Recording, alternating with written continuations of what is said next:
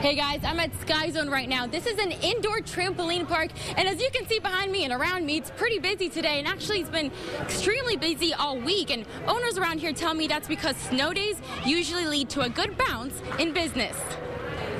Well, it's snow day. You can't really be outside with young children, so it's a perfect opportunity to come and have some fun inside.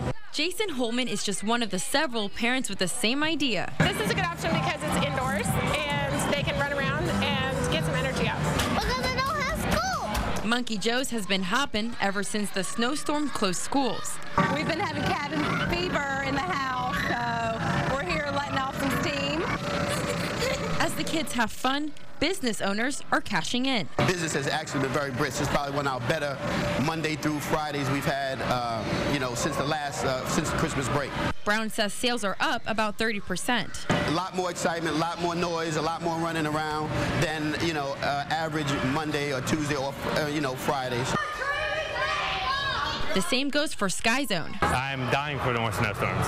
The owner says since they opened in December, it's been pretty slow during the week, but having 4 snow days has really flipped things around. With the snow, they've gone up a ton. We've been packed. Usually we only jump a couple hundred kids during the we've in the thousands now. Bringing a smile to not just the owners and the children, but the parents as well. It wears them out so they're ready for a nap when we get home. It's a win-win all the way around.